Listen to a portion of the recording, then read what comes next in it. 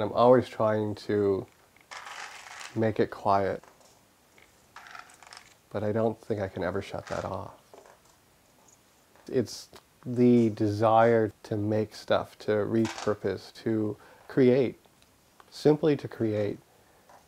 And that noise is what is constant. I see it in everything. I see shapes, I see colors, I see everything as a composition, and I want to break it down. I want to remake it.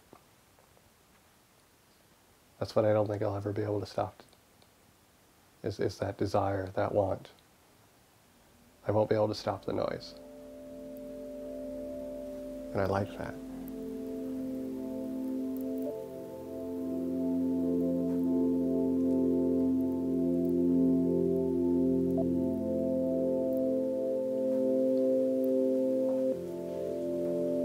I've never really thought of it as a choice, maybe I'll make something today. It's the decision not to make something is usually what it is at this point. Art is the one thing that I have complete control over everything in my life. Everything else, it happens, I can't control it, I just sort of allow it to deal with it. Art is the only thing that I can control. The idea of the starving artist was so prevalent growing up, and I didn't believe it. How could the one thing that I want to do and need to do every day be the thing that causes me to starve? Why can't I, as an artist, be compensated to create dreams, to create fantasy, to do whatever I can possibly do?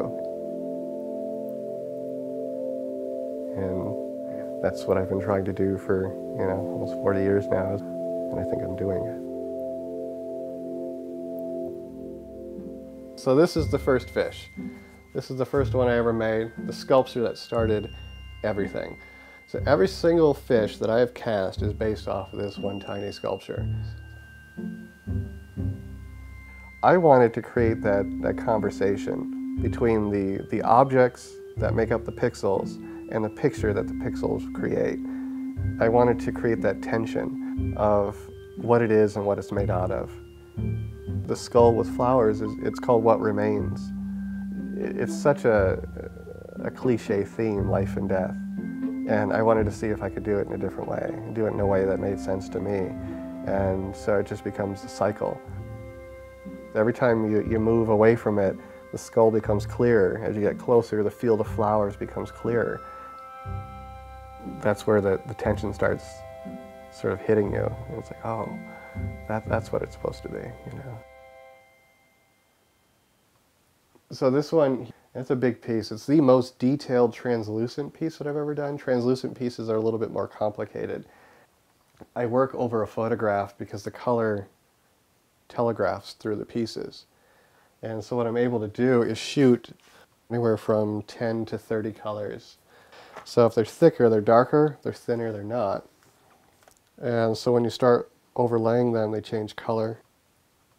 So it becomes this whole challenge and this puzzle of laying the base color down and then the gradation and then laying on top of it to blend it all in. This has actually been a lot of fun to do. And because of this piece, I now have different ideas for other pieces that I want to do. So everything that I learn, every new project, makes every other project that I've done more interesting. It's like, oh, I could take this further, I could combine them. And that's what the mosaic work allowed me to do, is combine my love of drawing and painting and sculpture and design and fabrication. And I'm just touching the tip of what I can do with it and what I can do with the idea. But let's just say something's not going to step in the way and go, ooh, this is neat, let's try this.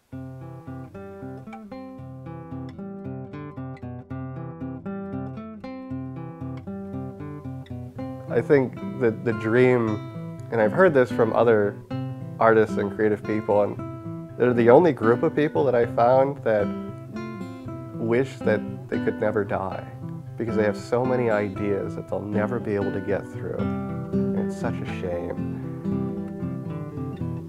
And that's what it is for me. If I could just live forever, I probably would never be bored. because I'd be able to explore every idea that I could ever do, ever.